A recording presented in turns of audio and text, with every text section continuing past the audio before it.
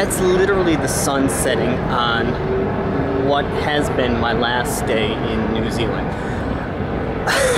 I almost can't believe that I'm here right now at this point, because as sometimes it seemed like this was a trip that was going to last forever, for good and for bad.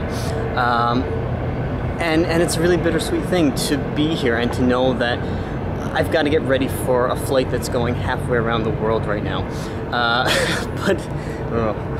But it's been absolutely incredible. You know, I would never trade the past 200 days for anything else. And I'm always going to have that experience. And thank you guys for following this thing through to the very bitter end. It's been a lot of fun.